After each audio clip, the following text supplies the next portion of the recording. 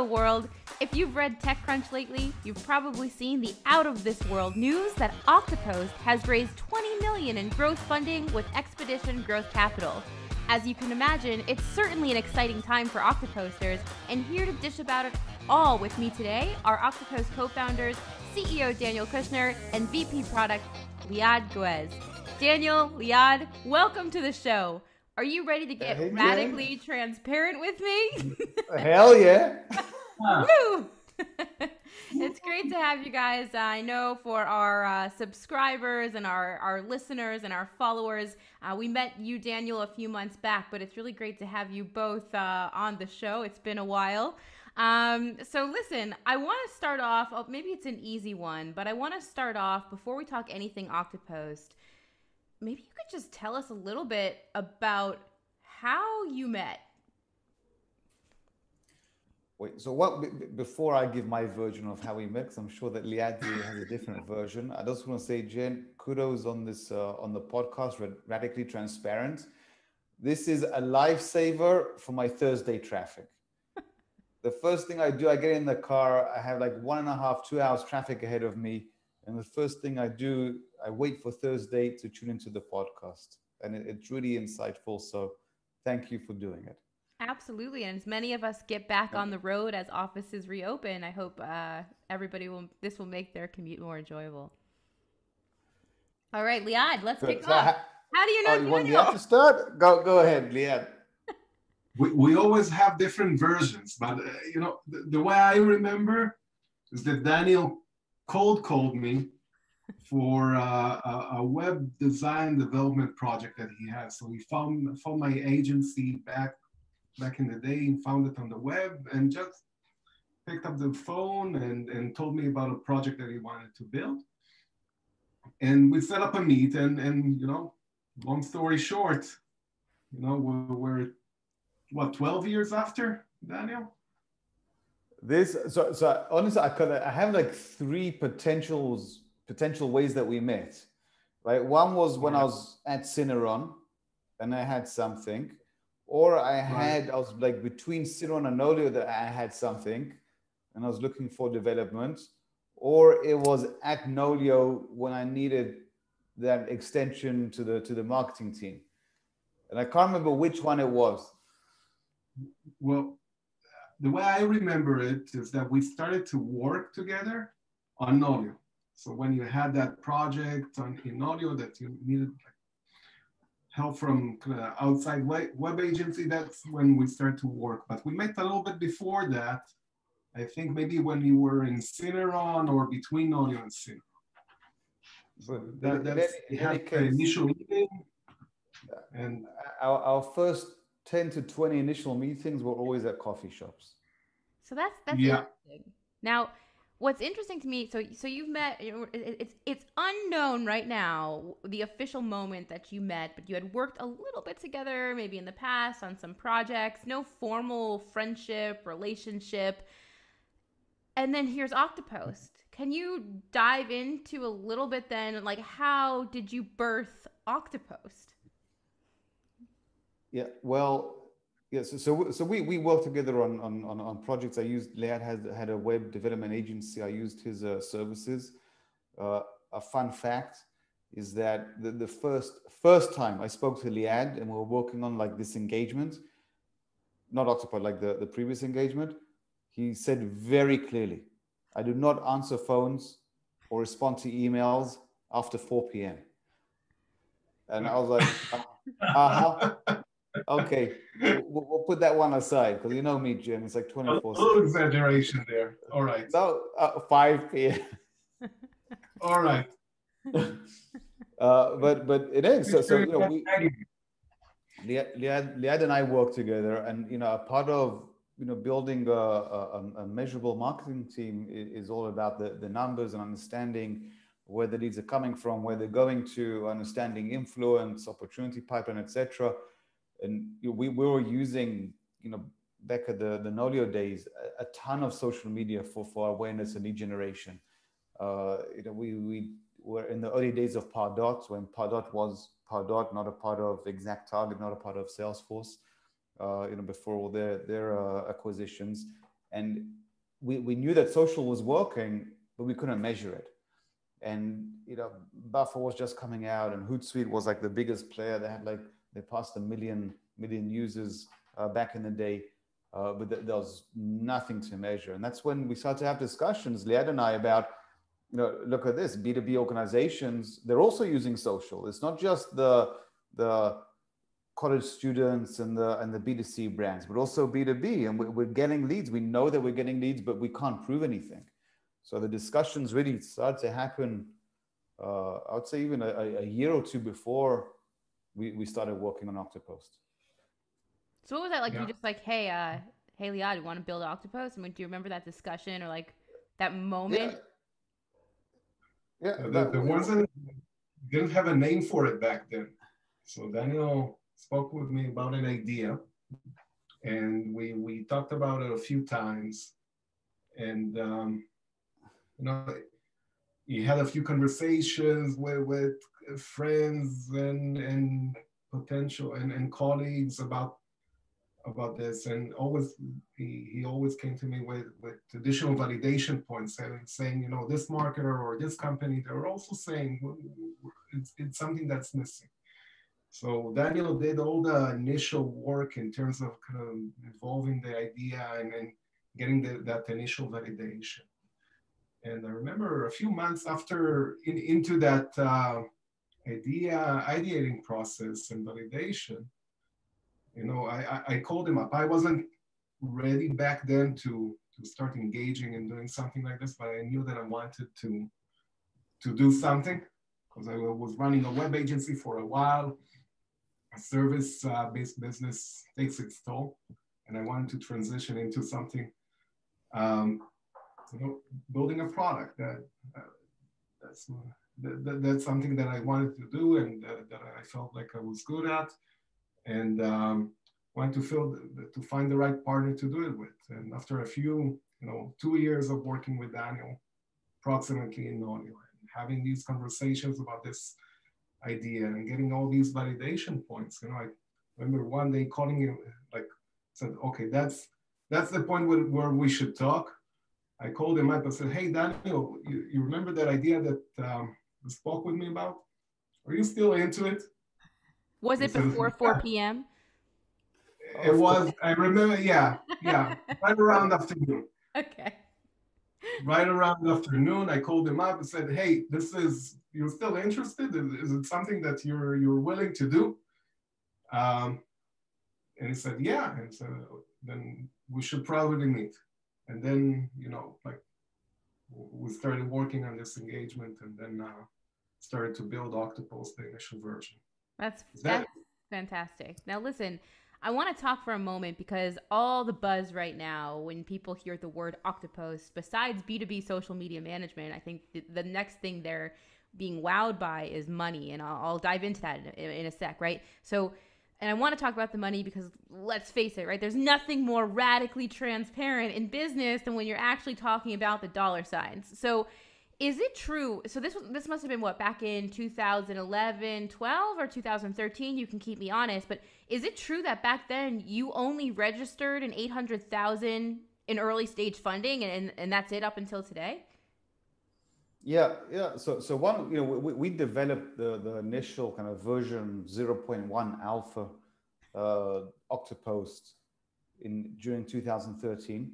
Okay. And then we got maybe a few customers. We were they had like $4,000 on monthly recurring revenue back then, and we really saw the product market fit. So we wanted to boost our efforts and to start to employ additional people, because basically it was just me and Liad doing A to Z, everything from development, operations, design, website, customer service, CS, account selling, everything then that needs to be done.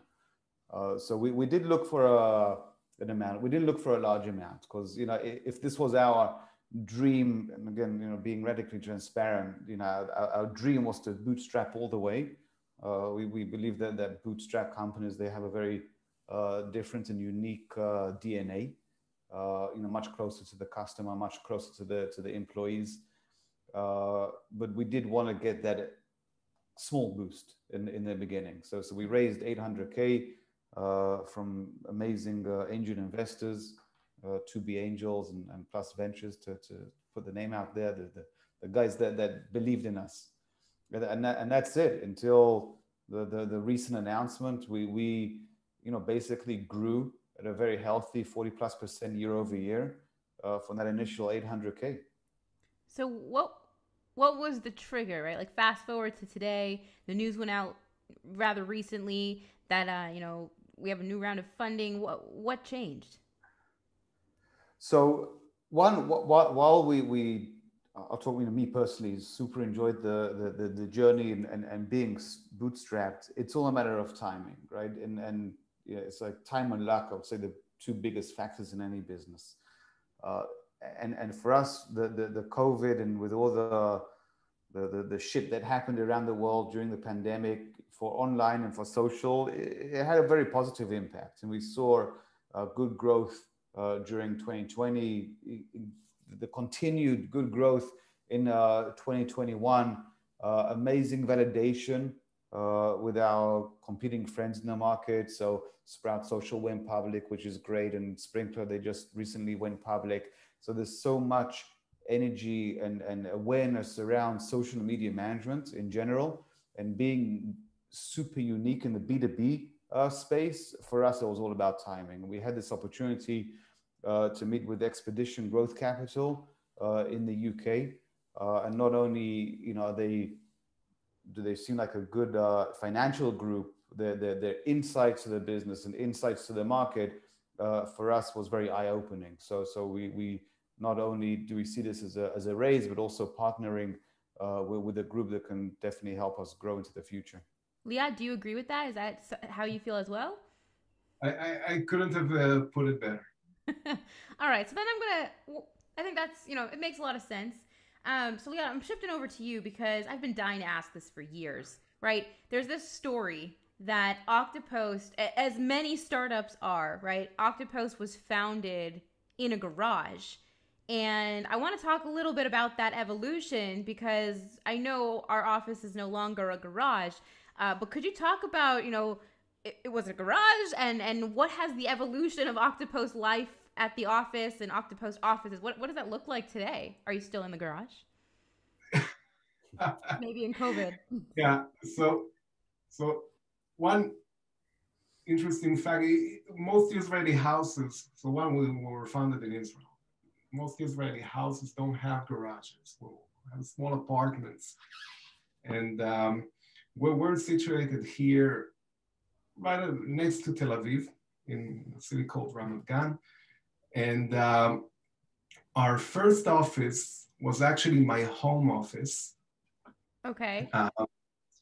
Right next to Tel Aviv. So when like my wife, she went to design college, and we moved together a few years ago, right in front of that college in a small apartment, 2-bedroom apartment, one room for us and another room for my office. This is where I ran my web agency from. I had a couple of employees. And when we started Oktopost, we had a transition period where we didn't have an official office. We didn't find an office back then, but we got the funding. And we needed to find an office, and we needed to hire people in addition. So we started all the hiring and working from my home office. So there was a situation where we were getting to 3, 4, 5 people at a small 3-bedroom apartment right next to Tel Aviv, working from this very, very tiny room, serving as my personal home office. Now, is that in Israel? Is that like a cult? Like, I don't know. I feel in other parts of the world, if you're trying to hire, you're like, hey, yeah, come have an interview in my office at my house. I mean, did people take you seriously back then? Is that a cultural thing that it's like normal, or they knew it was startup? Was it hard to recruit?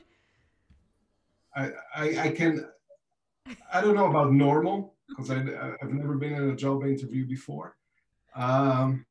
But let's just say that after a couple of interviews, we understood the vibe and started inviting people to have that interview in a coffee shop right downstairs.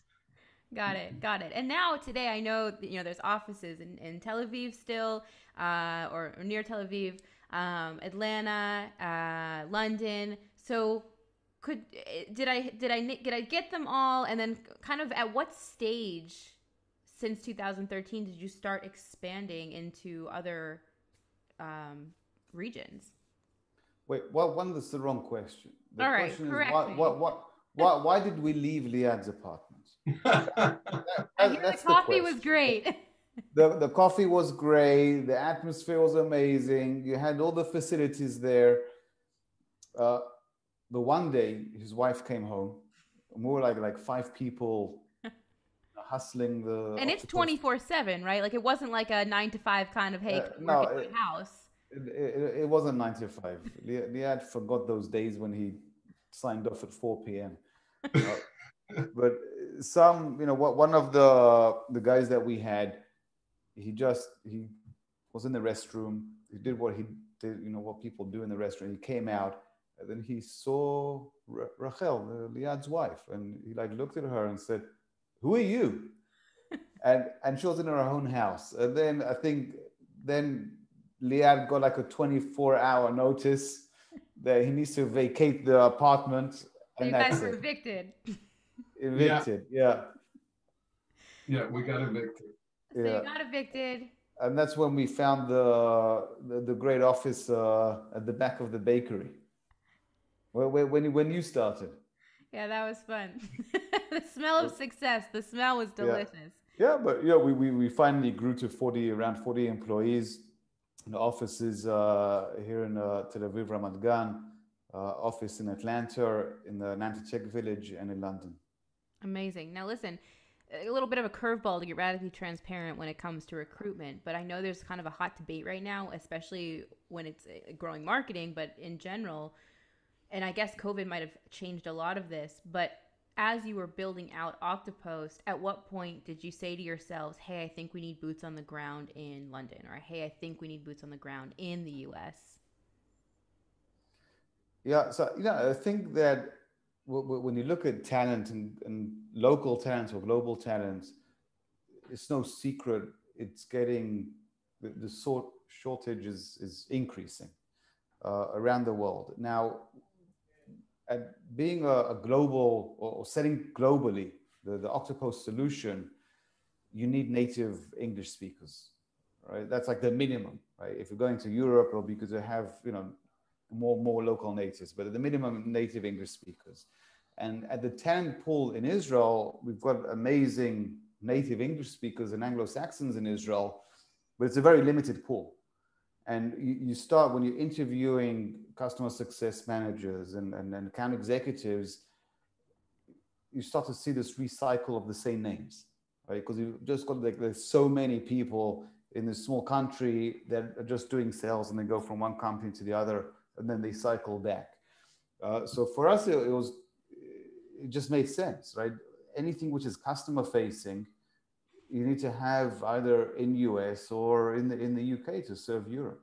Mm-hmm. So that was kind of the trigger to start moving everything which is customer facing out to those locations. And besides increasing the talent pool magnitudes, because look at the number of people in the US compared to Israel, you're also solving time zone issues and availability and everything around that. Absolutely. And just to confirm, right, this, we're hiring, right? This might be a good time to throw that in there. So if you're based careers.oktopost.com.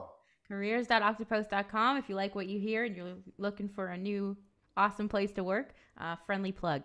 But I want to actually transition. I want to put a different hat on right now. I want to talk about swimming upstream, right? It's a super well-known phrase in startup, in our industry, and we hear it a lot, right? For those listening who might not be as familiar with it, it's basically what it sounds, right? When you swim upstream, you tend to hit a lot of obstacles. You have a lot of odds against you. And in the startup world, it seems that you're oftentimes swimming upstream. And I'm just curious from your point of view, right? It can also keep you pretty strong, always, swimming up that stream and hitting those obstacles. But how do you feel learning how to swim upstream has impacted the company or impacted Oktoposters?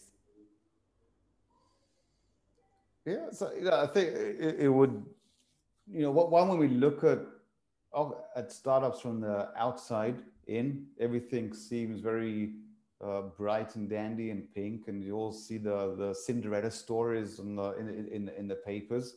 But whenever you drill down or see from the inside, it's one very much chaotic, ups and downs on a daily and weekly basis, right? Even lots of that is help from employees, right? And only maybe top management or the founders, they see the mood swings of the market and of the investors and of employees, etc. So it's not necessarily a constant upstream. It's I think roller coaster is more of a kind of the mindset, or what's happening on the ground within startups. But there was an interesting post, I think, that our friend Jonathan Snero, I saw that he shared on LinkedIn last week about bouncing back. I think I reshared it or commented on it because it was like super.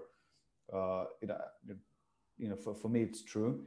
It's that on one second you have a customer or a major customer churning, and 2 minutes later you're on a prospect call, and one minute you are interviewing someone, and the next minute you have an employee leaving, and it's this constant getting used to what was in this article or in this LinkedIn post about bouncing back and managing that. So when something negative happens, and negative things are going to happen all the time, it's not sticking to that negativity. It's okay, understand that's a situation. Now let's move on and see how we can increase. Absolutely. And I think what's interesting too, you brought up, right, it's more of a roller coaster maybe than swimming upstream.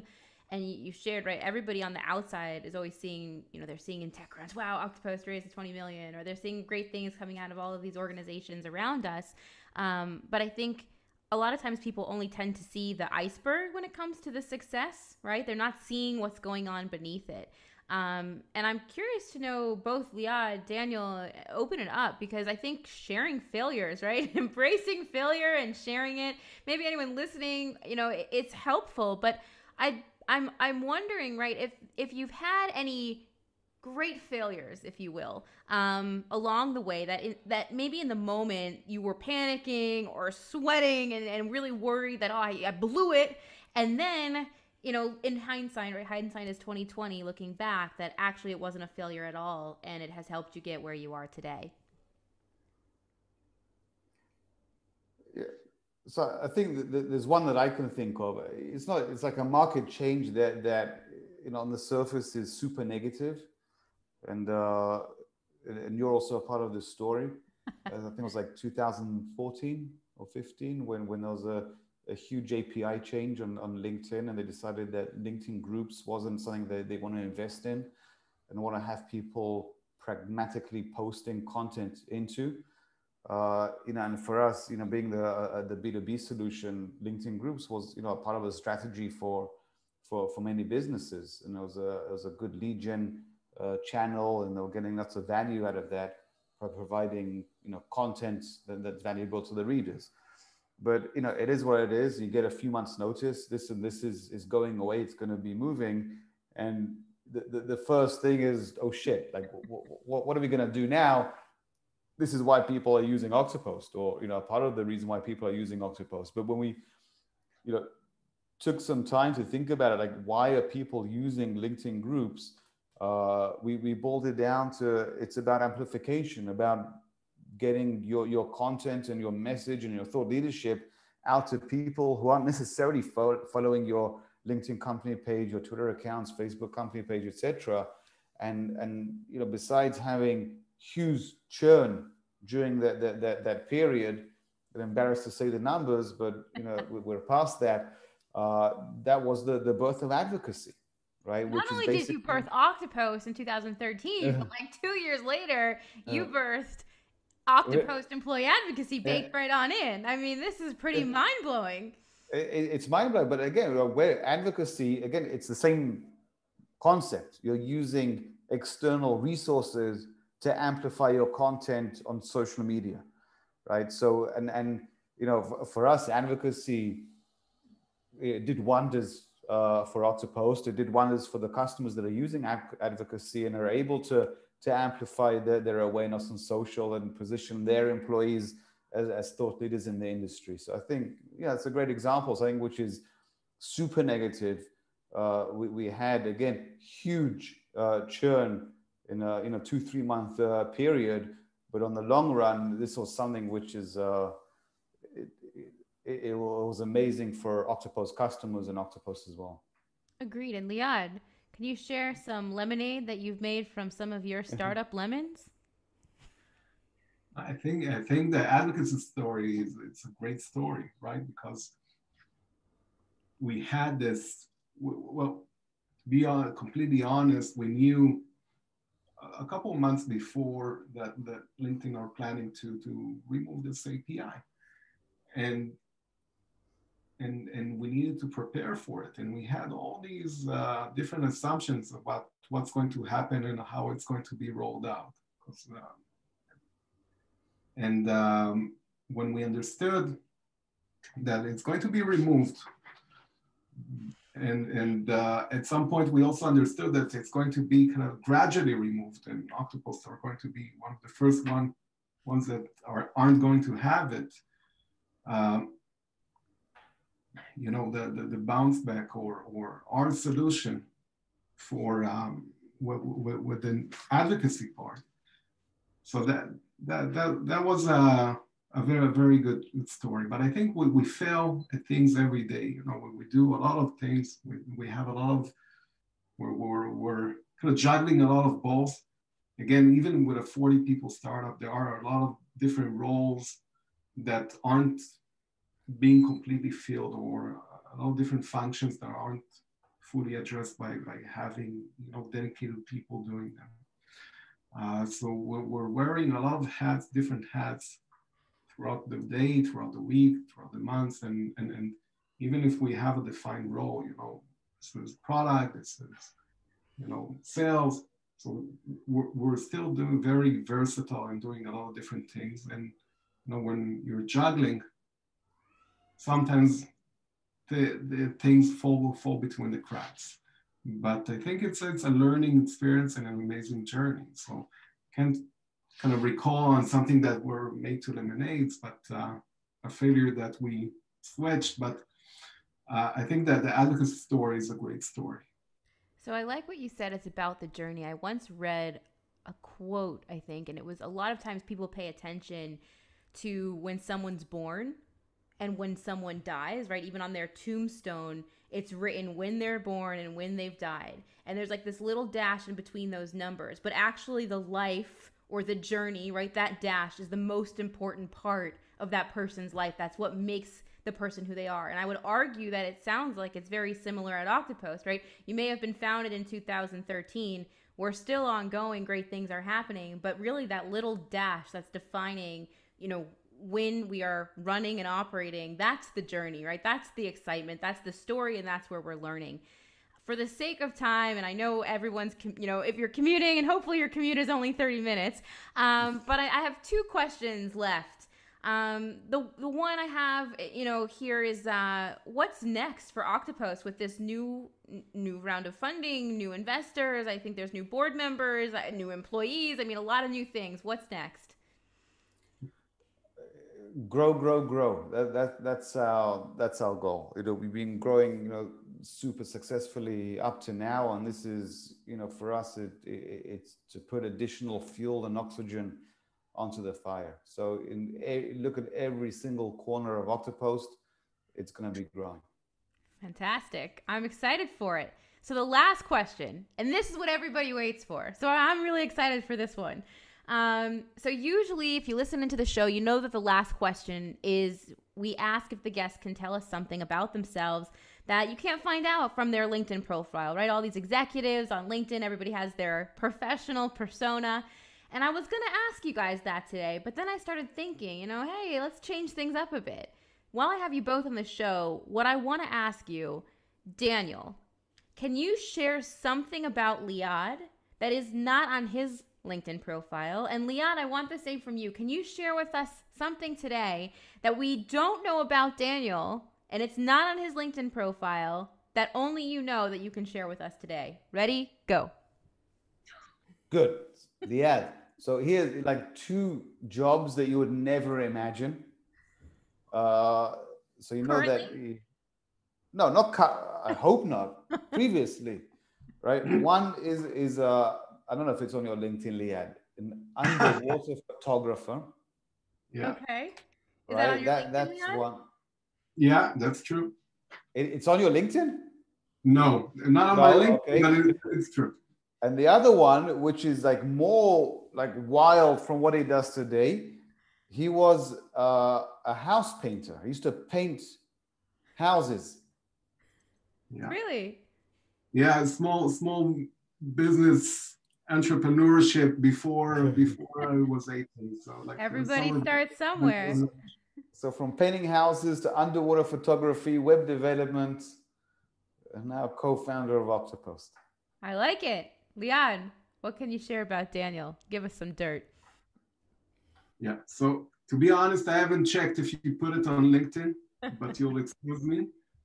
But anyone that knows Daniel beyond LinkedIn and on his Facebook will probably know that he's a huge foodie.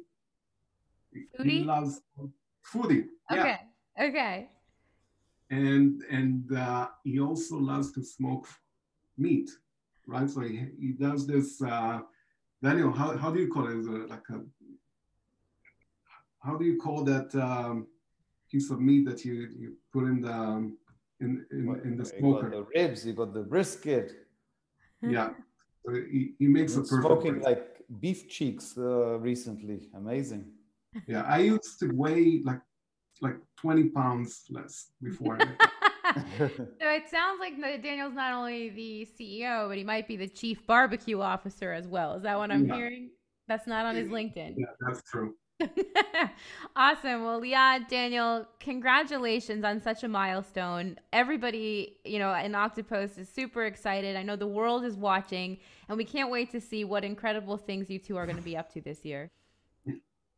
Sure. Thanks a lot, Jen. And keep up the good work. Will do. Thanks for getting radically transparent with me. Thanks for tuning in to the Radically Transparent podcast brought to you by Oktopost, the only social media management and employee advocacy platform architected for B2B. I'm Jennifer Gutman, your host and director of social strategy here at Oktopost. And if you love today's show, we'd love if you subscribe, rate, and give a raving review wherever you get your podcasts. For more discussion on B2B social media marketing, be sure to follow Oktopost on LinkedIn. And of course, to gain access to all our free social media marketing and employee advocacy resources, head on over to our website, www.oktopost.com. Until next time.